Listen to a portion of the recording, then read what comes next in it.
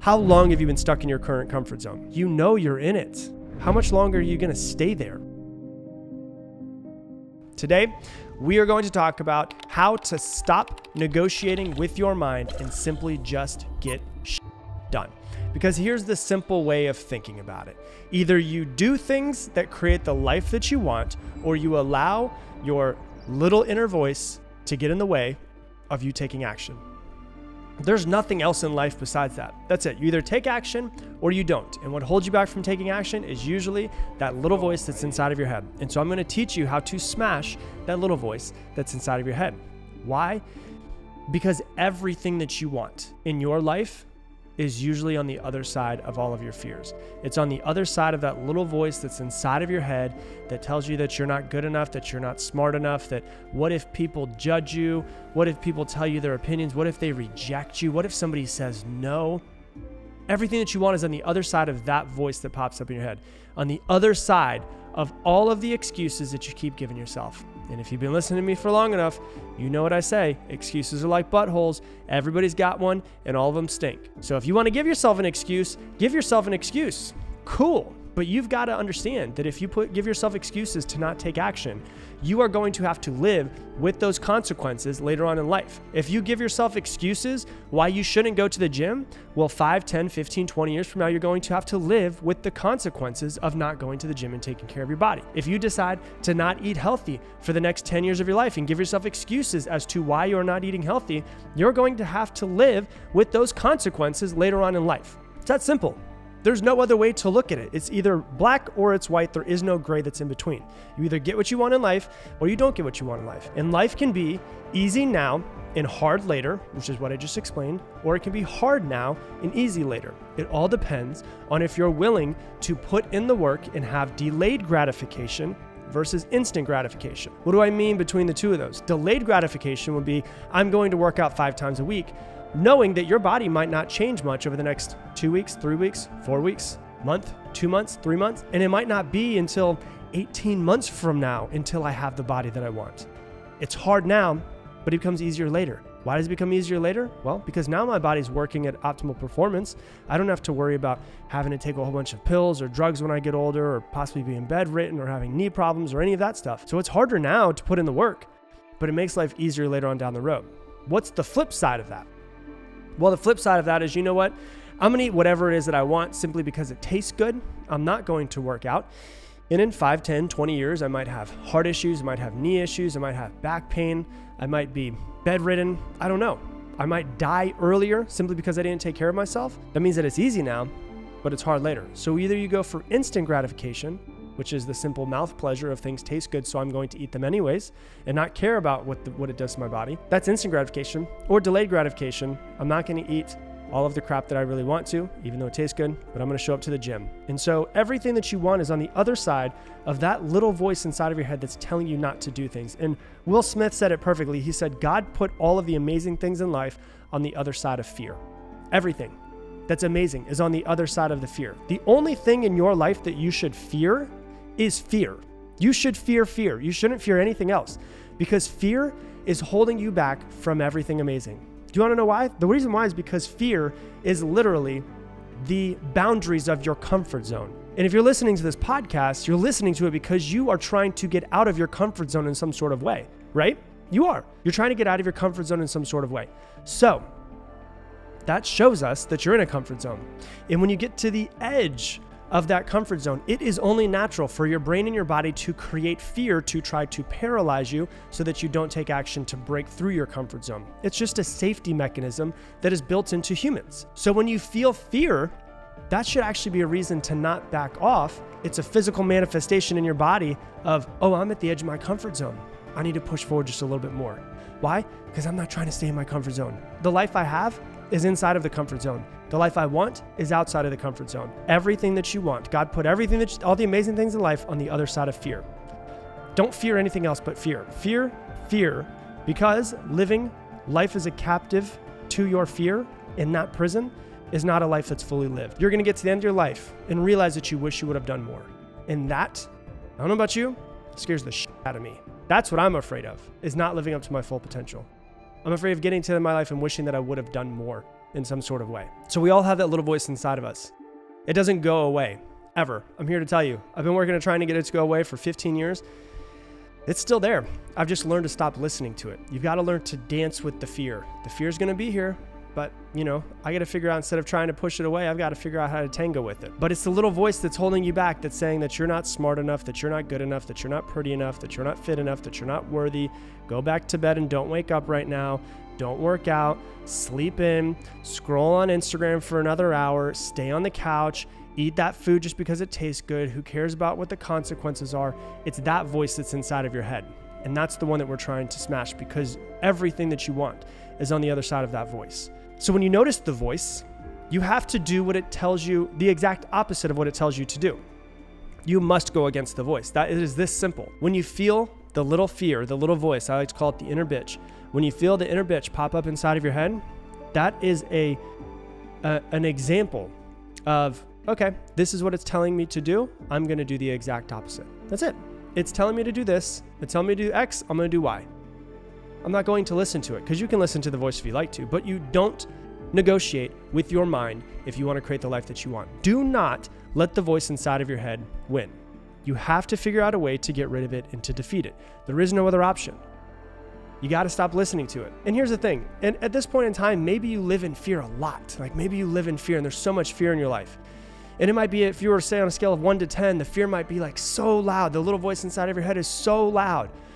The goal, once again, you're never going to completely get rid of it, but you're just trying to turn it down a little bit. Like, can you find the knob, the fear knob, the little bitch knob, and just turn down the little bitch knob just a teeny tiny bit, just a little teeny tiny bit. The difference between someone who's got the life that they have and someone who doesn't have the life they have, well, number one, they both have that voice inside of their head.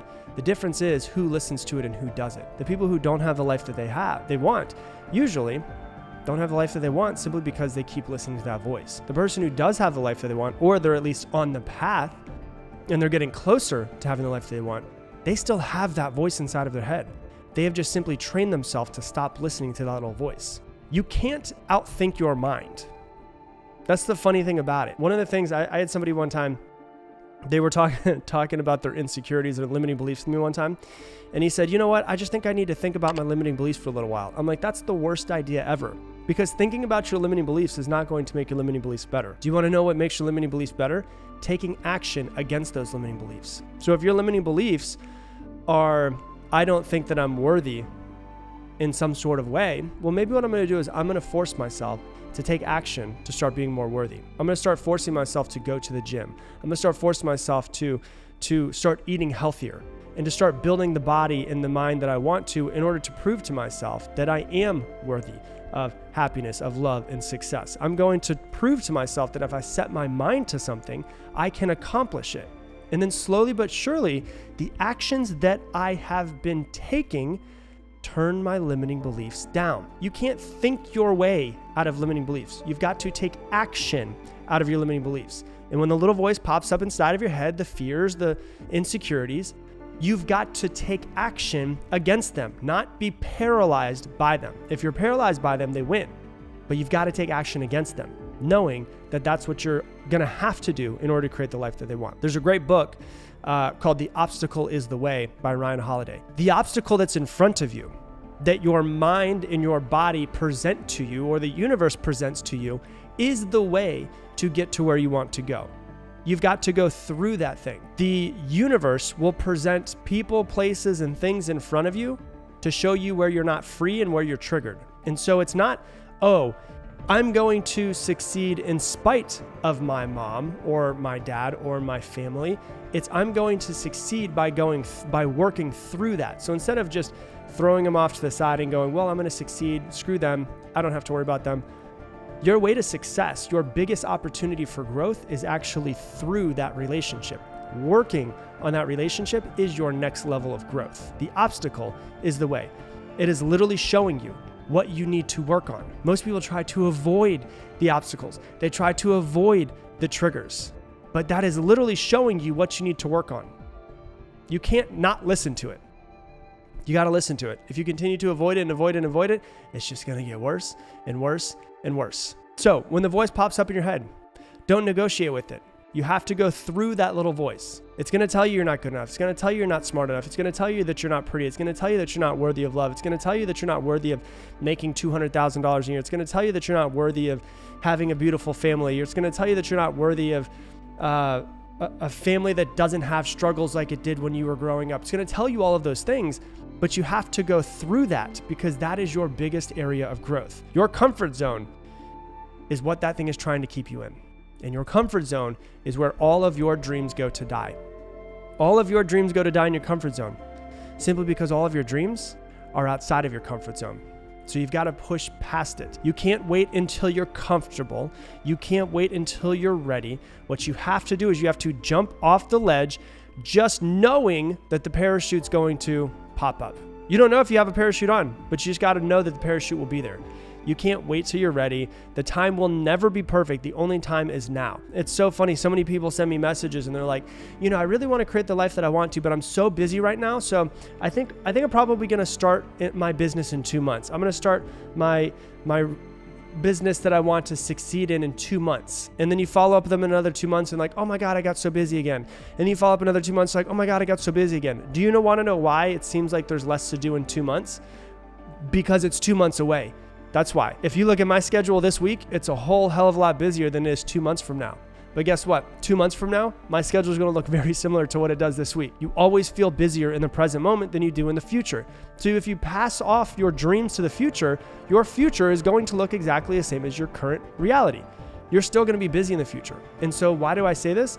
Because the only time to take action is now. Stop acting like you're going to do it tomorrow. Stop acting like you're going to do it next week. Stop acting like you're going to do it next month. Your comfort zone is where your dreams go to die. Your brain is literally putting these things in front of you to make you think that you're busy, to make you think that you don't have enough time, to make you think that now's not the right time to take action, make you think that you're not good enough. Your subconscious is literally putting roadblocks in front of you.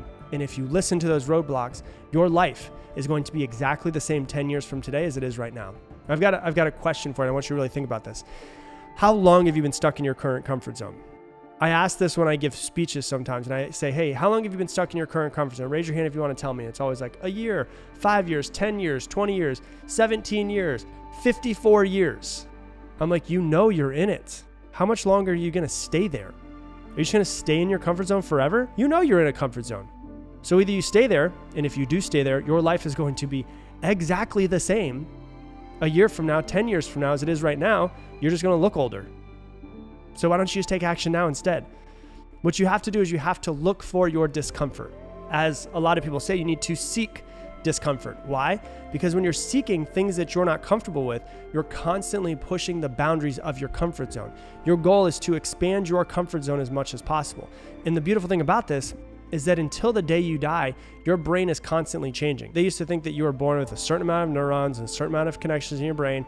Your brain was that way and it was just going to be that way and it was going to slowly get worse and worse throughout your life. But there's proof now to show that your brain goes through neuroplasticity, which is the constant art of changing all of the time, if you're pushing the boundaries and doing something different. If you're doing the same thing over and over and over and over and over again, your brain's not going to change because there's no reason to change. But if you're constantly doing something different, constantly seeking discomfort, constantly doing something that you've never done and then pushing the boundaries, your brain is constantly going to be changing. Your brain doesn't change when it does the same thing over and over again. Your brain only changes when it does something different.